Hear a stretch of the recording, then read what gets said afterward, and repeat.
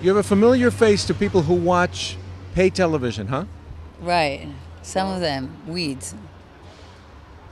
As an Israeli actress Yeah. in the U.S., is it very common to have Israeli actresses on American television?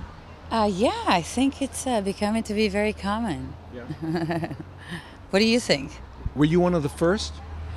Yeah, I mean, I guess so. I guess I was one of the first Israeli actresses on Showtime Weeds as Yael Hoffman, head of rabbinical school.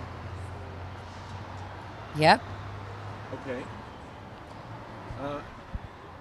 And Gal Gadot now is getting a lot of credit, but Right. was there a test essentially for Israeli actors and actresses to see if they'd be acceptable to the American audience?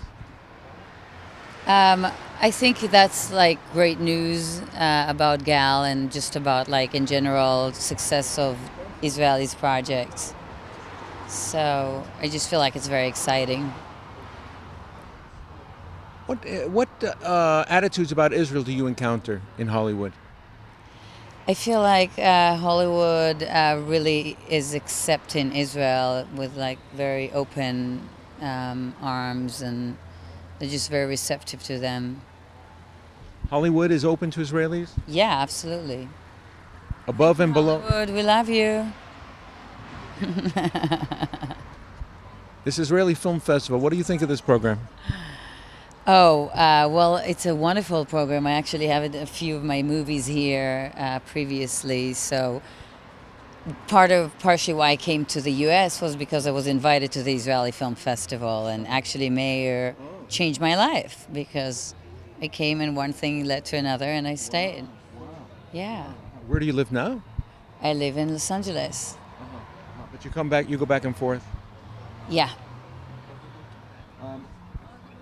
Do you internationally? Do you run into any trouble as an Israeli? People know that you're Israeli. You know, knock on wood, I actually never ran into a trouble, but my grandmother did. She was in the Holocaust. She had a little bit of a, she ran into a little trouble over there. What's coming up for you? I'm working on a new song with a violin player, Miri Ben Ari. She's also an Israeli. I don't know if you're aware of her. And I have some TV projects and new movies coming out, so it's exciting. Good. Thank you very much. Thank you. Okay, gotcha.